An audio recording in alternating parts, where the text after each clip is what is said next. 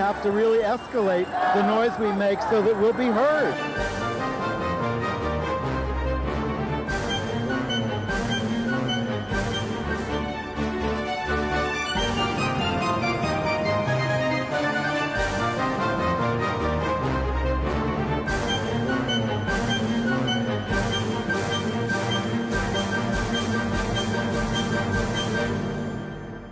Welcome to Gay USA. I'm Andy Hammond. What a week it's been. But we are without Ann Northrup this week, but we are bringing more voices to the table. We're going to start off with Rachel B. Tiven, who is the CEO of the Lambda Legal Defense and Education Fund. Welcome. Thank you. You started there. You start. We're going to get into that. We're going to have another panel at the end of the show of activists. But we want to talk to you about all the things that are happening legally. You started this job at Lambda, the oldest LGBT legal group in the country, in July of 2016, when things were looking pretty good then, and what are they looking like now to you? Well, I was hired in May. I started in July, and on November 8th, I got a different job. You sure did. And we should say that you're also the former director of the Immigration Equality. Yeah. So we can talk about all these issues today. Yes. All right. So we're overwhelmed with assaults on human rights, including LGBT rights. What is the top focus of Lambda Legal Defense now?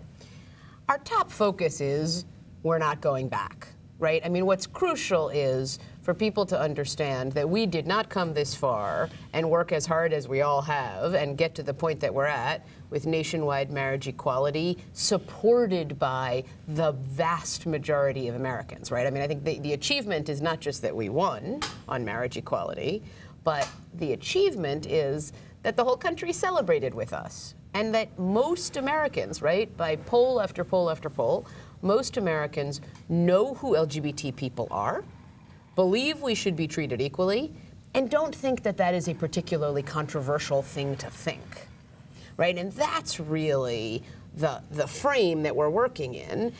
This is, right, we are not alone, right? The 4 or 5% of us, maybe 7% among millennials, right? But still a small group of ourselves, but the vast, vast, vast support from our friends, our families, and most people in the country is really, that's who cares what happens to LGBT people in this administration. And I think that's true across the country, even in some of the states which are fairly right-wing, and yet they have a lot of power now, and they're trying to use it against us. So what, I mean, you know, especially this administration. Right. I think another important frame to keep in mind is this isn't 2004, right? LGBT issues were not on the ballot anywhere in the United States except in one place, North Carolina, and we won. I mean, the governor's race. The governor's race, right? Yes. First time a sitting governor of North Carolina has ever been turned out of office, and he was turned out of office because he went to war against trans and queer people, right? So that was the only place in the country that where the election was squarely about LGBT rights. And so, you know, and that's a big contrast, right, to where we were, you know, just over a decade ago, where hatred of LGBT people was, you know, right, was red meat for, you know, for one party. Right. So I think it's important to keep in mind that, right, we were not the target, right? We were not the target of this election, and yet we're getting hit. Right? We are going to be hurt by this administration, and people who voted, right, who voted for a kind of economic populism are going to get, along with racism and xenophobia, they're getting a really big dose of homophobia from this administration. Right. And starting with the new Attorney General of the United States, Jeff Sessions, and the Education Secretary, Betsy DeVos, who will not defend transgender student rights in this Texas case, which that's a reversal. The United States was on our side. Now they're not on our side. So how do we preserve those gains for transgender students, which were issued by the Obama administration, or can we in this case? Right. Well, I think one of the things that's really important to keep in mind is those gains rest on the Constitution and the Civil Rights Act. Right? So the guidance that the Obama administration provided to schools all over the country was, number one, helpful to those schools, and number two, really a tremendous boost to trans people and their friends and families, to say, right, your government sees you. We see you, we care about you, we have your back. And deliberately yanking that and changing course is nasty, and it attacks the most vulnerable kids in school, but it doesn't change the law. So how is that going to play out now that the guidance was challenged? I mean, if they withdraw the guidance and they say, this is no longer our guidance, our guidance is, you know, get a birth certificate before you go to the bathroom. They can withdraw the guidance, but they can't change the underlying law, right? Title IX of the Civil Rights Act says you can't discriminate against kids in school based on sex. It's the same law that provided girls the opportunity to participate in athletics, right? That's Title IX, and the reason that girls get to play sports in America today is because Title IX said you can't give the boys something that you don't give the girls. And sex discrimination in school is against the law. And that covers, right, if you're persecuting a kid because of their sex, it's against the law. That's what the Gavin Grimm case is about. That's what our case in Pittsburgh is about. That's what Transgender Law Center's case in Wisconsin is about, right? There are cases all over the country, but there's really clear case law that says that discriminating against trans people and trans kids is against the law under the Civil Rights Act, and no, the administration does not get to change that. And of course, states around the country are trying to pass more anti-transgender laws as we sit here, and we'll talk about that. You have posted on your website your 2017 defense plan, Love Trump's Hate, and you say we're not going back. But one of the things the Trump administration seems to want to do, and it seems to be moving towards, or said that they want, is the First Amendment Defense Act, which is going to allow people, especially who work for the federal government and agencies funded by the federal government, to be allowed to discriminate if they, as they will based on their religious convictions. What are your hopes for taking these things on, or if he does an executive order on this? We're really working on two tracks, right? One is the core of what Lambda brings to the people of this country, right? Lambda Legal, we are the lawyers for the LGBT community, and the opportunity to protect ourselves is in the court system, right? We're seeing that in the immigration and refugee and Muslim ban cases, right? It is the judicial branch that today is going to protect the Constitution because Congress and the White House are attacking the Constitution. So Lambda will litigate. Right, we have litigation ready to go as soon as there is a direct attack, and we'll talk about what that timing looks like. But the other piece is to educate all of us about what does it mean to give some people an invitation to discriminate, right? What does it mean to say we're going to take some religious beliefs and give them an invitation to discriminate as they wish, and other religious beliefs are going to be disfavored, right? That's really what this is about. Right, and one of the people who's one of the biggest proponents of that is Neil Gorsuch, who has made the statement that this is the nominee, Trump's nominee for the United States Supreme Court. There's articles in the paper that he's got gay friends, you know, and you were quoted in that. You can talk about that. But on religious freedom, he says, well, you know, it's the unpopular religious beliefs that need the most protection. And I wonder, what are the limits of that? I mean, there are religions that believe in human sacrifice, and I'm not making a joke.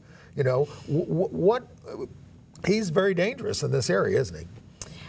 You know, we are very, very concerned. Lambda Legal, for the first time, is opposing a Supreme Court nominee even before the hearings, because we are so concerned that his stance on a kind of infinite claim to the free exercise of religion really becomes a kind of established state religion, right? That's what we're seeing, is that this is essentially the establishment of Christian fundamentalism as the state religion. It makes those beliefs more equal than others, particularly, right, and what we're seeing in these leaked drafts from the White House and the campaign, what we're seeing in the First Amendment Defense Act, although it really should be called the Fostering American Discrimination Act, right? What we're seeing is that if your religious beliefs are that you hate gay people and you think transgender people don't exist, you are hereby invited to use that prejudice to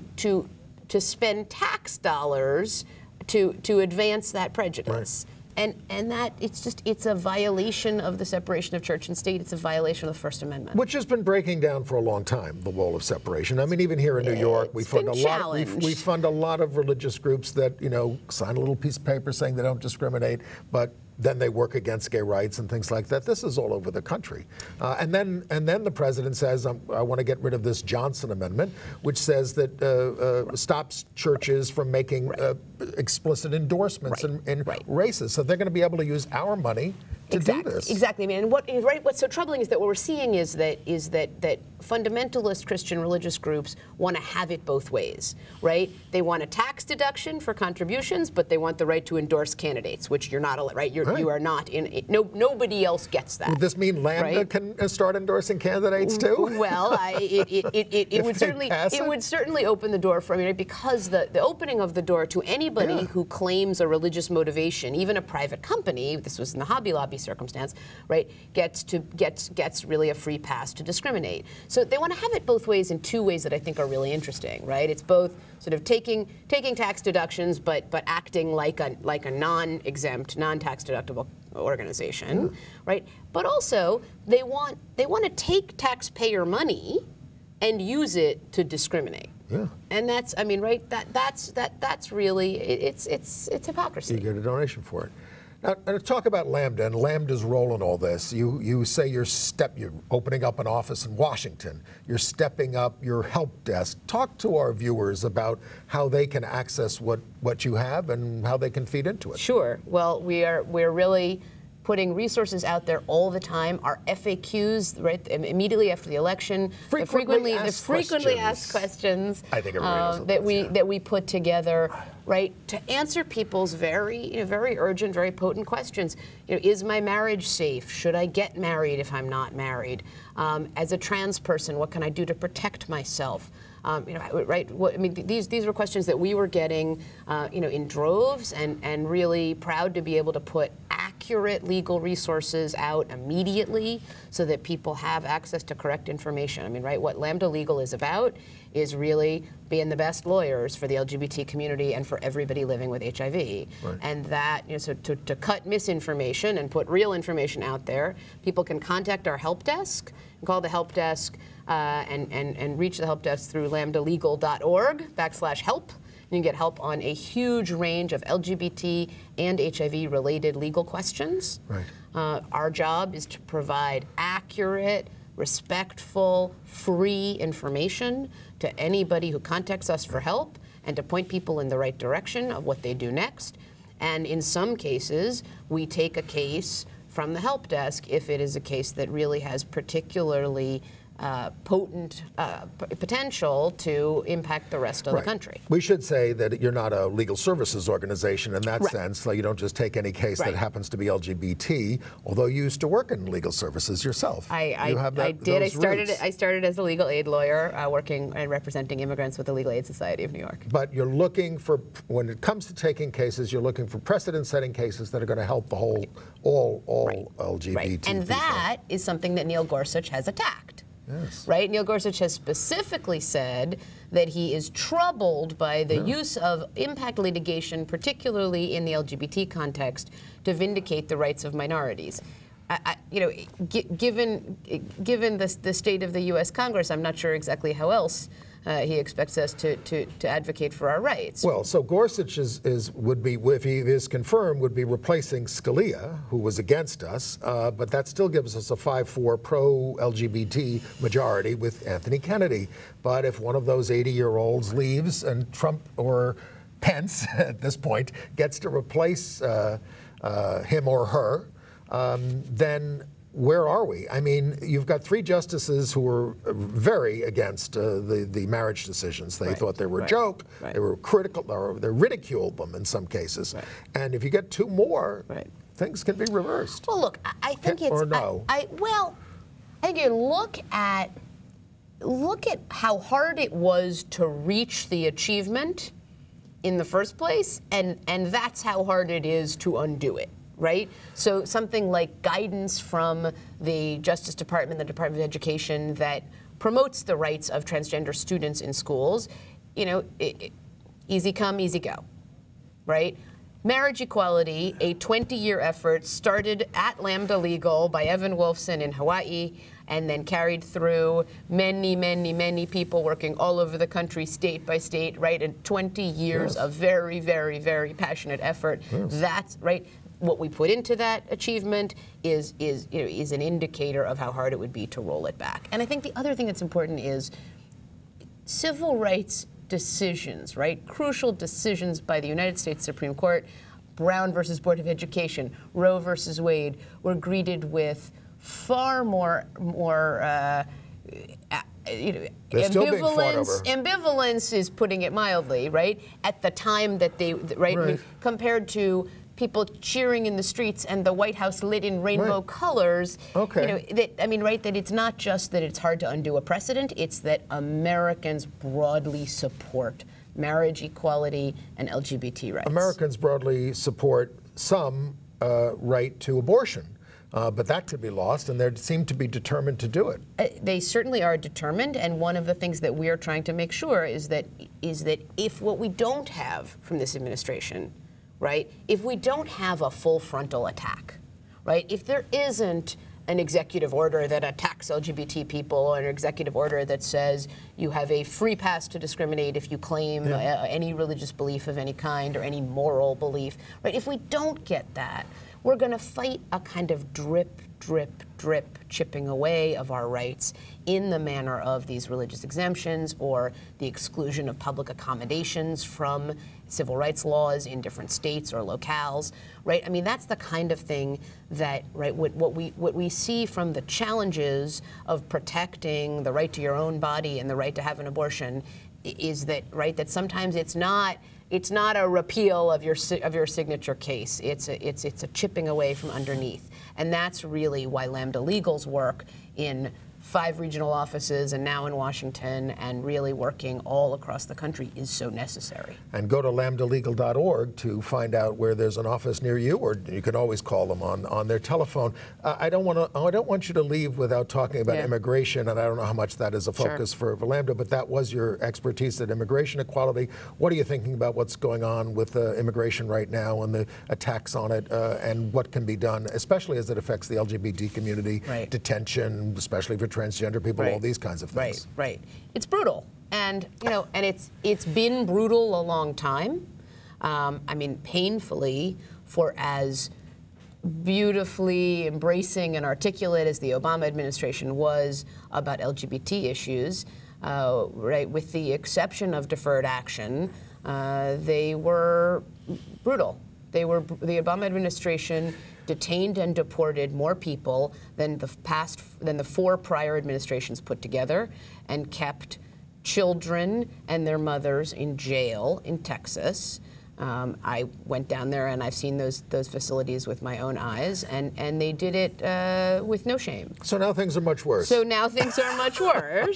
But Americans are awake to it, right? So I mean, I think that the opportunity to protect our friends and neighbors, our colleagues, our classmates, the question has been called, right? Will we stand up for the communities that we live in? And so far, I think people are responding, and that gives me a lot of hope. Well, so the last thing I'll ask you as we move into our activist panel, but we're all activists here, all of us, is mobilizing your base, all these people that are members of Lambda, they sign on, all those kinds of things, as activists to get them to do. Is that something that's on your agenda?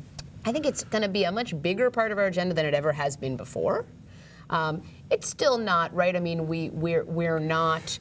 We're not grassroots organizers. I happily leave that to our many wonderful peer organizations. But we have a huge base, right? I mean, through social media, through our lists online, we really can mobilize, more than 500,000 people who care passionately about equality for LGBT people and the health and well-being of people living with HIV. And that's a force. That's a real force. Well, Lambda Legal was founded 44 years ago. Almost 44. And never perhaps needed more than it is right now today. Thank you. Thank you for being with us, Rachel. Nice to be here. And lambdalegal.org is the place to go for more information. we're moving into our activist panel now, and we're showing you a picture of Michael Petrellis, the San Francisco activist who was out there when the Ninth Circuit made its decision on the travel ban of Trump was overturned. There he was with a Trump piñata, showing you how you can be an activist even on your own if you're creative, and et cetera. But I've rolled up my sleeves for this section of the program, and we have a wonderful group of activists here to talk about activism in the age of Trump. And I'm going to let you introduce yourselves. Great. I'm Jeremiah Johnson. I'm the HIV Prevention Research and Policy Coordinator at Treatment Action Group here in New York. I'm also a co-founder of a new activist organization that you'll hear about today called Rise and Resist. Hi, I'm Leah Hennessey. I'm also a member of Rise and Resist, and I'm here as the novice millennial activist with very little experience and a lot of passion. Okay. Awesome. Hi, I'm Joan Gibbs, and I'm an activist and an attorney, and I'm semi-retired. So the focus of my work since my retirement has been on legal observing and representation of activists who've been arrested, and others.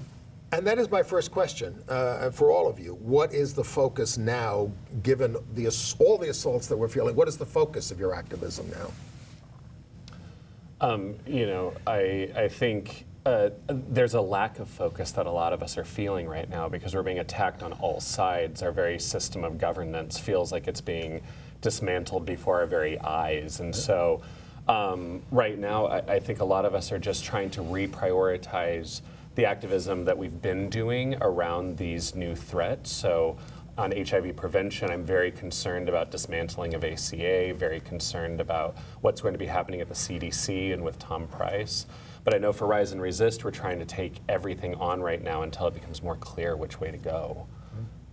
Leah? Yeah, I think there's also, for me, and this is just speaking for me personally, this is not a Rise and Resist statement, but I feel like there's a lot of meta activism going on. There's a lot of activating people into activism, which is a job in itself.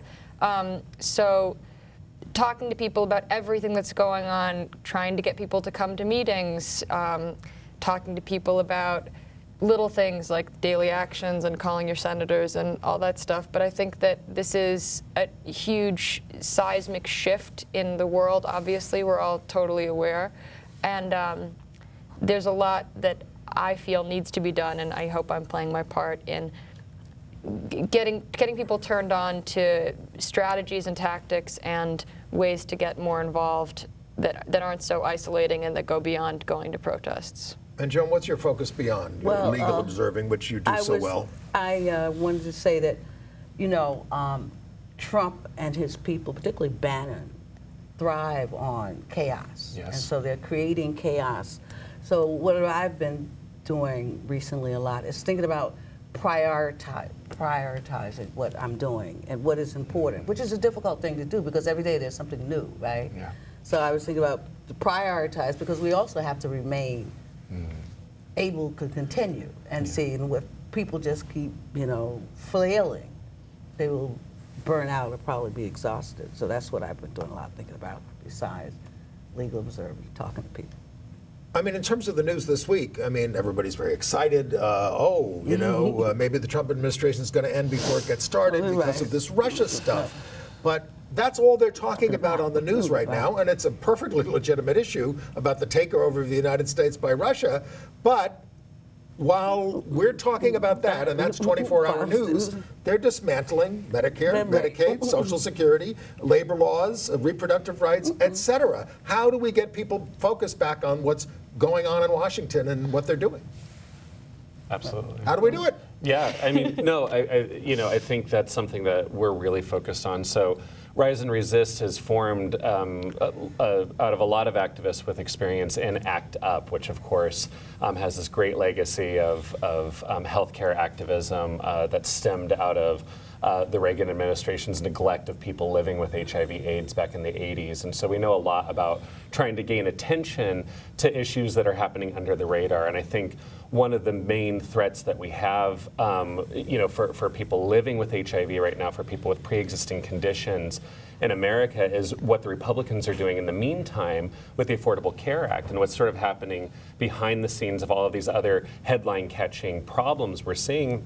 Just this morning, Paul Ryan was on MSNBC promising that they would take away protections around pre-existing conditions for getting coverage through insurance. That's a huge issue for people living with HIV. So I think it's our job within Rise and Resist to try and call attention to those things that aren't making it in the media right now. And I think also it's not only that, but people have to be able to link and make coalitions with people, right? Yes. Because the fact of the matter is, most people, I mean, my age, and some younger than us, have a pre-existing condition. Yeah. And they're not necessarily, they're not HIV positive. So that's the issue that impacts a broad level of people, including young people who might have. I mean, that is an enormous thing that they're doing, enormously dangerous and deadly thing. So I think we have to, find ways to create coalitions and collaboration with other groups that we might not heretofore have been involved with. And I think I've gone to a couple of Rise and Resist meetings, and that's one of the things I like, because it seemed that was what was happening in the room, but that could just be my eternal optimism. No. What is it like being in the room of Rise and Resist? What do you see around you? Well, I sometimes get a little self-conscious because I walk in the room and I'm so happy, and especially if I'm facilitating, I get really excited, and I walk in with a big smile on my face, and I'm so happy to see people and making friends and talking about things that have gone well and saying, oh no, did you hear this horrible new thing that happened 2 minutes ago, and this could, so it is really starting to feel like, it sounds corny, but it is starting to feel like some kind of family, and it is an amazingly effective support network.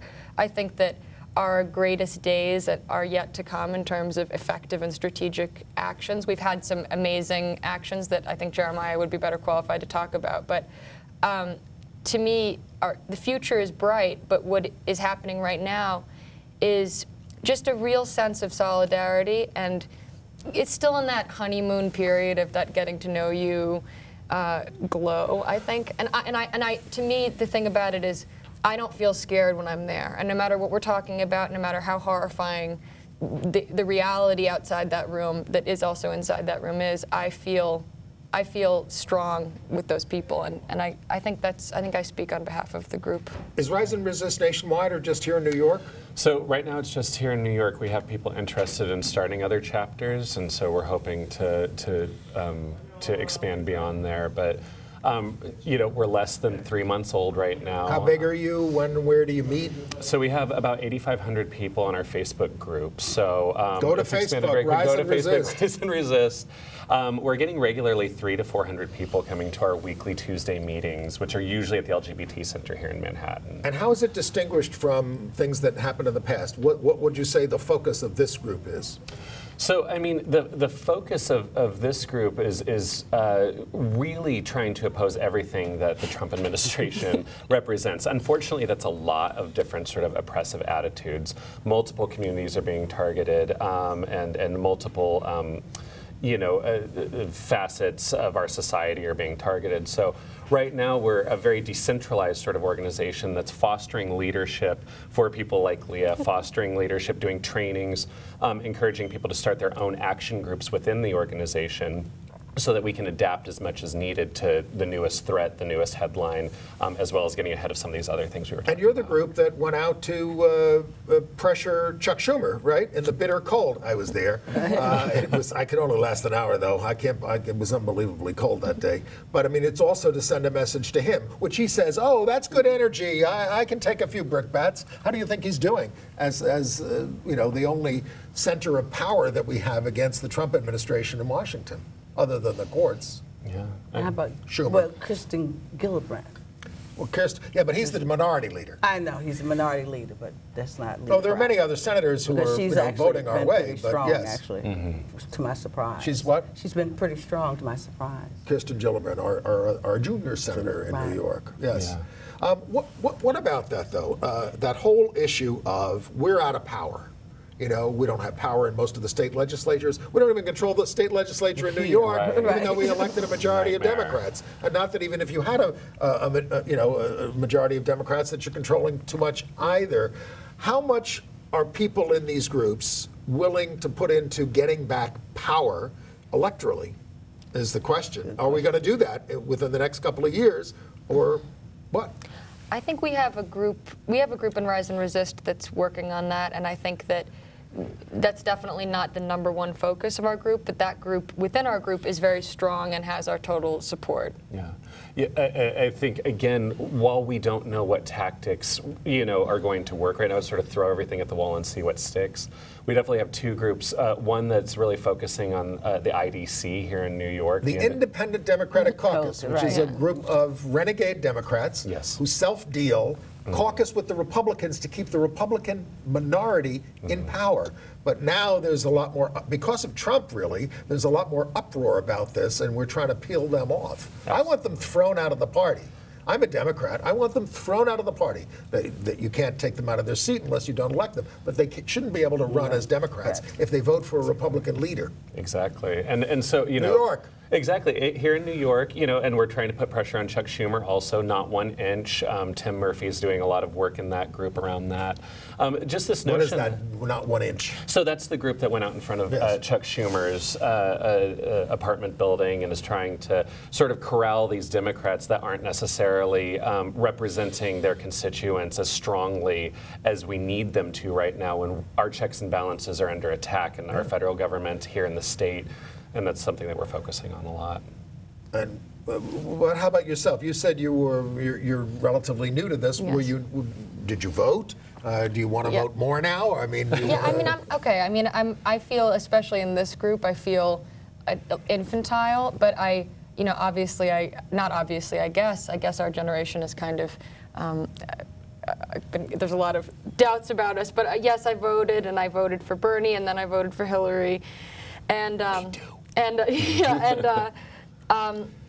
I've always been there on that basic level of civic engagement, and after the election, I felt I felt blank. I probably felt the same as everyone watching the show, obviously.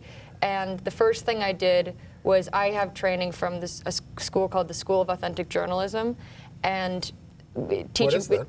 It's a program led by someone named Al Giordano. He's a former journalist, and it's teaching activists and organizers and artists like myself. I was in that group, also a non-activist, non-organizer, but I'm a writer and an artist. So teaching people the tools to produce content, to become citizen journalists, and to circumvent mainstream media and report on stuff themselves. So after the election, I put on my authentic journalist hat and went out and started interviewing protesters and making little films and just trying to capture that moment in history and also try to, part of authentic journalism, and I'm not here as a representative of SAJ, but part of it is making movement media for the people in movements and helping them tell their story to themselves. So that was my first response action. And I enjoyed doing that. I've made a few films, and it feels good. It's a good way to talk to people. It's a good way to be at protests with a camera. You have a lot more mobility. But I definitely felt the need to be part of a group and to even just step up and do service, because I know that I can talk. That's one of the things I can do. Well, so. That's what we try to do here at Gay USA. I mean, Ann Northrup and I both have journalism backgrounds and somewhat in the mainstream. And, she worked at CBS Morning News and places in Good Morning America, and she said she found eventually that it was, she uses the phrase, intellectually bankrupt. But here, we tell the truth as much as we can, and we're not, there's no commercial interests or anything like that, but I look at places like MSNBC now and I see them moving to the right and hiring Fox News people, and I worry. So we do have to make our own media. I, before becoming a lawyer going to law school. I was a journalist. I worked at something called Liberation News Service, which you probably don't. You probably don't know about it. It was started by the Students for Democratic Society. And I think that, you know, social media is good, but we also need to have written things. You know, I mean, of course, LNS was in the day when there was written material, written news, when there was publications. I also wrote for The Guardian, which you also probably don't know about, but it was a radical newspaper. So you know, and I think that one of the things, the media, is important to create, you know, provide alternative voices. But Trump has also attacked the mainstream media in a way that's horrifying. Yeah. Like he constantly was listening at, I guess it was MSNBC this morning, or maybe it was Democracy Now!, and talked about, he always describes a failing New York Times and Washington Post. And Bannon says the media is the opposition party. Right. So it's interesting, you know. Well, the Village Voice used to be a radical paper and hasn't really been much of one in recent years. But look at the cover. Make America radical again. Yeah. I mean, we're laughing, but I mean, it's getting better. Here's the thing: we don't have any power. We don't have a voice. We don't have much of a voice in Washington. We don't have any levers of power. This is all we have. People in the streets. And my question is, how far do you think people are going to be willing to go? I mean, we're all used to demonstrating, and my God, look at all the people who turned out for the Women's March. I mean, everybody we know, and for more of these marches. But are people going to be willing to, civil disobedience, go on a national strike to grind down the people who are grinding us down? Well, I would just like to say that, you know, talking to protesters, and I tried, in those little films, I tried to do as good a job as I could, talking to as many different kinds of people. And, you know, obviously you don't know who people are just by looking at them, but approaching different looking people at least. And a lot of them were total non-activists, very basic understanding of civil disobedience, of all this stuff we're talking about. And my impression throughout all the protests was that there was not just a feverish, gung-ho, first responder mania. There really was I'm in this for the long haul, I'm going to do whatever it takes, and there's just a yearning for leadership and for solidarity. And I think that for people who are willing to be out in the streets and are willing to get arrested or willing to go the distance, whatever that means, I think that I would encourage those people watching to also, because we don't just have people in the streets, we have people meeting before they go on the streets, and I think that's really essential, and people who want to protest should also get into the organizing side of things, because showing up is great, but you really are a body in the street, and if you're part of the organization, it's a whole different experience, and it's a whole different kind of effectiveness. Yeah, I mean, just to build off of that, I mean, we're asking people at every Rise and Resist meeting, how many of you are new to activism? How many of you have never done this before? And about half the room is raising their hands. So this is something where people they're like, I know I need to do something, but I don't know how to. I've never been trained how to live under an oppressive government. Well, tell America how to do it. Exactly, you know, and so we're organizing trainings right now. Fortunately, we have a lot of people with experience from ACT UP. Alexis Danzig and Jamie Bauer are organizing trainings around how to be marshals at demonstrations. We're looking into doing legal trainings, which Joan can talk about more. We're looking to do more trainings around civil disobedience, because the willingness is there, and people are starting to recognize just how big of a threat this is. But to take it to that next level of opposition, I think we're training ourselves now, and in a few months we're going to have a formidable force to really be much more radical. And what do you think's being most effective? I mean, certainly what happened around the travel ban, where everybody just turned out at the airports, you know, and basically helped stop that. They made public officials come down there with them and get these people out of the back room where they were being detained, and they got the lawyers and all that kind of stuff, and we got the courts to act immediately. So what are you finding is most effective? Well, I mean, historically, I think what's been very effective are things like boycotts and strikes. And the article in the head front page article, the article front page on the Voice in the Voice this week focuses on that, on strikes. You know, just strikes and the role they played in history. Now, you know, people are always calling for general strikes. A general strike requires building up to. Right. It requires. That means, explain what a general strike is. A general strike is when a large majority of the people in any one location go out and, stop, for a day, don't work, don't go to school, don't shop. And I think that the call for the strike, the national strikes, is very interesting, and I think the boycotts have been effective. And they have happened before to great effect in France and other places. Oh, in '68, remember the strikes in you probably remember 1968. There was massive strikes all around the world. Well, there was some kind of action. I didn't even know about it, but until I got in my elevator this morning, the guy who runs the cleaners in the building. I live in a building with 1,000 apartments, so there's actually a dry cleaners there, and he said, "We will be closed today because my Latino employees are all taking off on strike today." No, and I support them, and I'm shutting down. I'm not opening up as a result of this. Today, I'm sorry, Thursday. Okay. Thursday. Okay.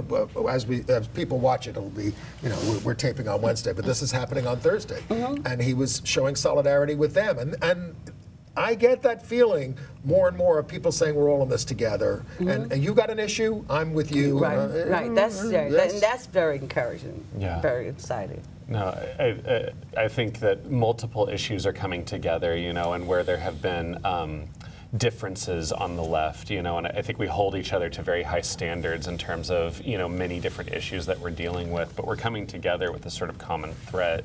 And we're getting organized. I think the key word there is organized. We're forming the organizations, forming the coalitions, because to really be effective, we have to really come together. And I think you see this call with, have you heard of the Indivisible Guide? Yes. That's floating around out there. So former congressional staffers have an indivisibleguide.org, this guide on how to get organized all over America, not just in liberal centers, but, and there are lists of organizations actually on there that are forming to really start to go out there and put pressure, do bird dogging, try and get in the faces of power all around America. And you do see this, people going to town meetings of their elected officials, and but they are talking about, and that's like what the Tea Party did while we were, we elected Obama and then sort of stood aside and didn't stay active, and they got active, and now we're getting active.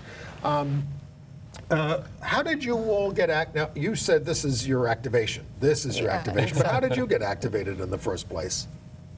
The first place. What first? You're going to make me tell my age. The origin story. Well, I'll tell you in brief. Yeah, briefly. Really, what really got me going was the assassination of Martin Luther King on April 4th, 1968. And that fall, there was a massive teacher strike. So it was my first year of high school, and it gave me an opportunity to just hang out. And so that's what I did. I went to demonstrations, read stuff, and I didn't join the organization and got involved in the anti-war movement, the anti-racist movement. So that's what inspired me. It was basically the death of Martin Luther King. And I was in college in 1974, relatively closeted, but my boyfriend dumped me, so I finally went to a gay student union meeting, which I wouldn't go to otherwise. And then I go into the meeting, and they're sitting around and they're saying, well, we need to elect a new president, the guy's leaving, and no one would run because you had to put your name on it, and everybody was pretty closeted in those days. And I just said, I'll do it. I'll do it. And they said, oh, fine, you be the president. And that's how it got started for me. And then it's off to the races. Yeah. In my case, I was actually in the Peace Corps between 2006 and 2008 in Ukraine. And while I was there, I tested positive for HIV. And I actually wanted to continue my service with them. And then the Peace Corps, which is, of course, a U.S. government program founded by John F. Kennedy back in 1961, all about service. My very own government discriminated against me and told me that I could not continue my service. And so I was actually sent back to the U.S. against my will. Fortunately, the ACLU ended up hearing about my story and helping me to challenge the Peace Corps to change that policy, which was against the American Rehabilitation Act. And so actually had a very early policy victory in my activism, but that's sort of how I got activated and where a lot of my focus has been. And you can talk a little bit more about Was it just the Trump election that got you? Well, I don't want to come off as one of those people who was living in this idyllic American dream, and then, oh no, how could we elect a fascist president? My whole reality is crumbling. You know, it's not kind of a black and white thing. I'm reminded of an anecdote that my friend, I think I can call him my friend, Ivan Marovic, who was one of the primary organizers in the Otpor student revolution to overthrow Milosevic. So he's someone I know from that school, and I talked to him about, I asked him this question when I was kind of still an artist living with artistic values rather than, and politically artistic, but artistic values. I asked him, how did you get involved in this? How did you become a leader? What happened? And he really told me that he was living his life as an art student, hanging out, and then when they got Milosevic, there really wasn't a moment of question. There wasn't any doubt about whether he should do something about it. It was just such pure evil that he didn't change his perspective on the world or really have a big night and day shift. He just started going to meetings. And when he told me that it was really moving to me, because I saw him as this kind of revolutionary leader, and to think that he was just someone like me at one point was pretty mind-blowing.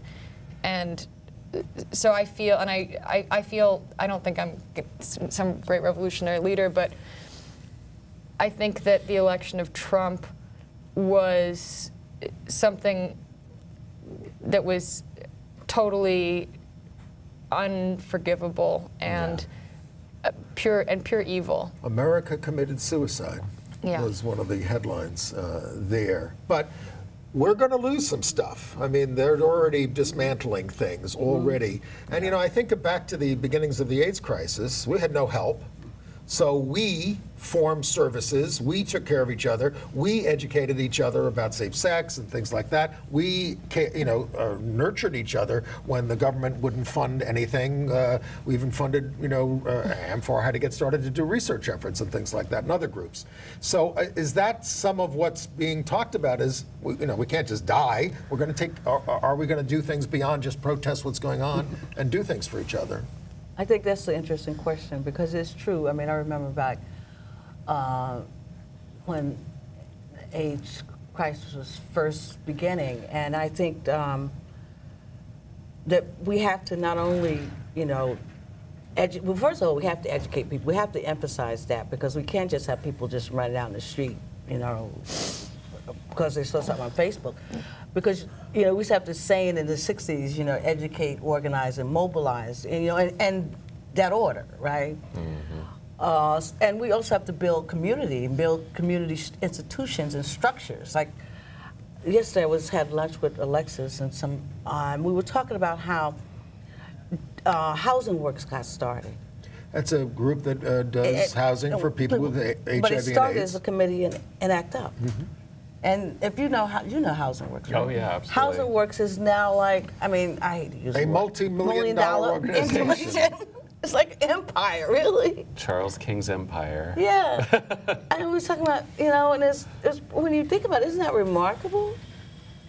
I mean, it's big. Isn't it as bigger than GMHC? I think. Well.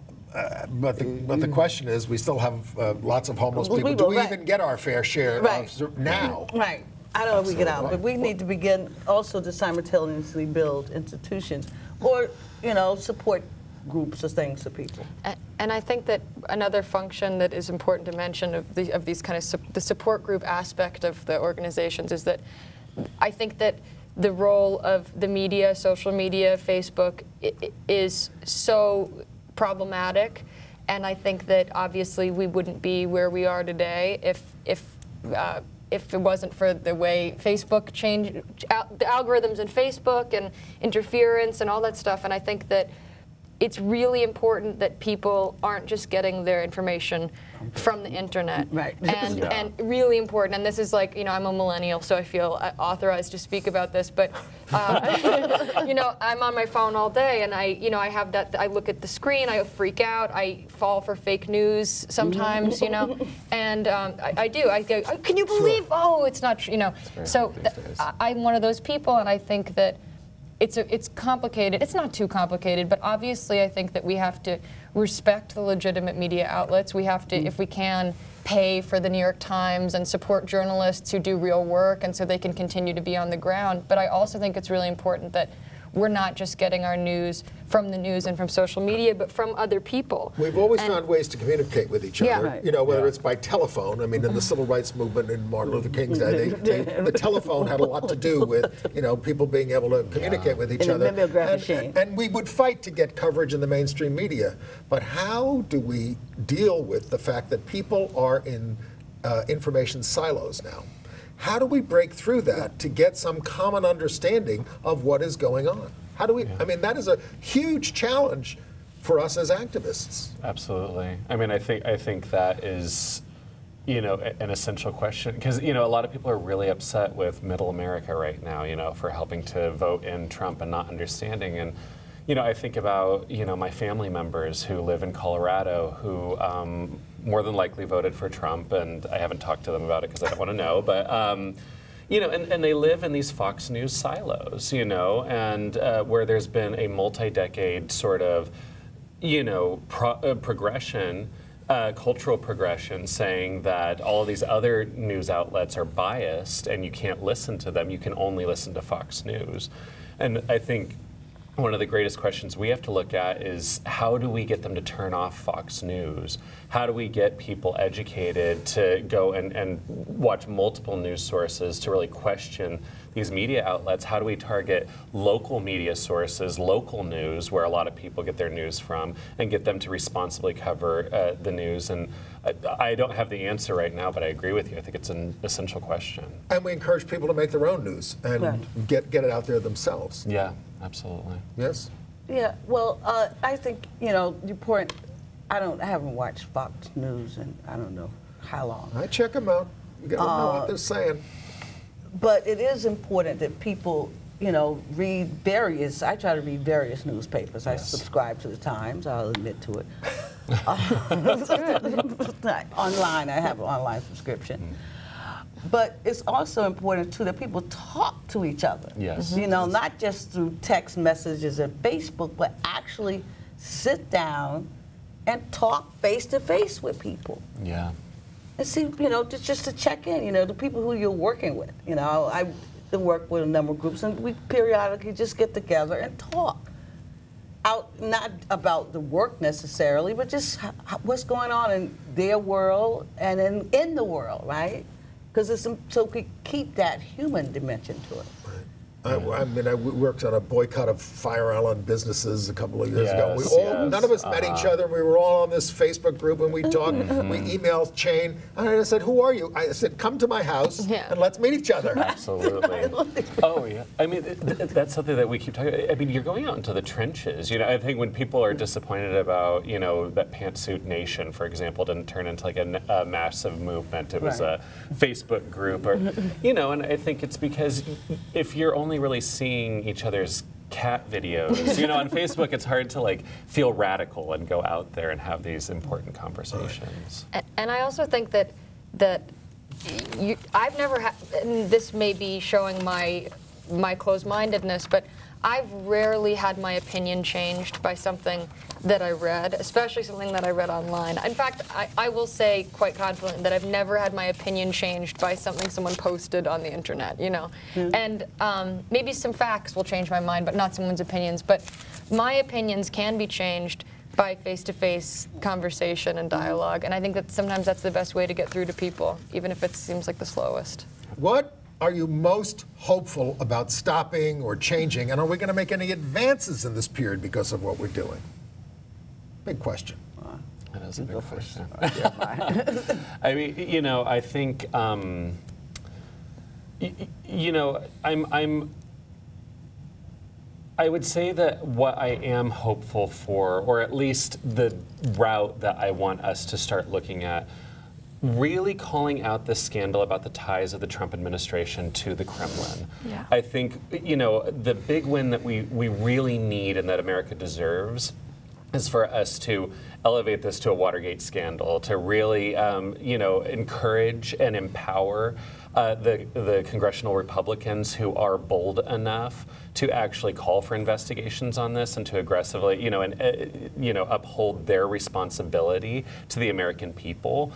That's a direction that I really want to see us escalate, because if we can invalidate this presidential administration, which already is invalid as far as I'm concerned. If you run on a platform of bigotry and racism, that is an invalid political stance. That is bigotry. It got him elected, but it is invalid.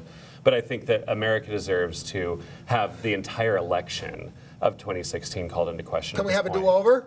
Well, I think we deserve one, and I think there's real proof that there's some really shady stuff that has gone on, and I think we need to be looking at that aggressively. I'm looking at the line of succession, and it's nothing but bad Republicans. Right. It's bad, it's true, but I think we need to escalate that as much as possible, and try as much as possible to get as much of the cancer out as possible. Bannon in particular, I think, is an important figure. And that's Stephen Miller. And that's Stephen Miller. We need the National Security Council. We need to get that back. The propaganda minister for the administration. Yeah. Mm-hmm. I think that, especially in regards to Bannon, I think that Bannon, it seems pretty clear, wants us in a state of chaos, and his whole "I want to be Stalin" thing. And who's the philosophers he reads that talk about the fourth turning? He wanted to be Lenin, he says. Does he want to be Are Lenin? you sure? Yes. Okay. Yeah, I think Stephen Miller wants to be Stalin. I thought he said Stalin. He said Okay. How into purging you are. Well, but- okay. Well, who knows? But he wants us to be in a state of chaos. There's a lot invested in the hope that we are going to run around with our heads cut off. And I think that it's really, and I feel like I'm just repeating myself, but it really is important that we organize and that we have reliable structures, even in our day-to-day lives. And I think that even if we can have some regularity and consistency and some structures in our organizing, that's a huge win for us. Even if we're not making huge gains and we still have this horrible oligarchy, we need to fight. And it's hard for me to say, because there's a chaotic part of me. I'm starting a punk band called Excommunication that is only about, it's a fake Catholic punk band, and it's only about excommunicating different members of the GOP. So our first song is called Excommunicate Paul Ryan. And May you rise as high as Pussy Riot. And thank you. But not end up in prison, and that is something I worry about. These laws they want to pass against protests, the laws they want to pass against all over the country that they want to try to shut us down. Yeah. And when they get the terrorist attack, which everybody ought to be prepared for, we're down to our last few minutes. Any other words of hope for people who are living in lot smaller places, how they can do this? Well, I think it's important for people to reach out to their neighbors and find out what their neighbors think and talk to them and form a group. I mean, even if it's just 4 of you, form a group and study and work together, because I think that's how we build a movement, by having people organized. I completely agree, and I would just say, don't be afraid to talk to people who you think might have different opinions than you do. Okay, I'll try. Think about how housing works and how it's grown. Don't underestimate yourself and what you're able to impact. And in particular, on local politics, on state politics, that is where we may very well be able to have an impact, if not at the federal level. You can have an impact too. Thank you so much to this panel for being with us. Thank And we will you. be back next week. I hope Ann will be back. This was terrific. Thank you all very much. Great. Thank you so much for having us. Bye-bye. Thank you. We'll do it again sometime soon. Yes.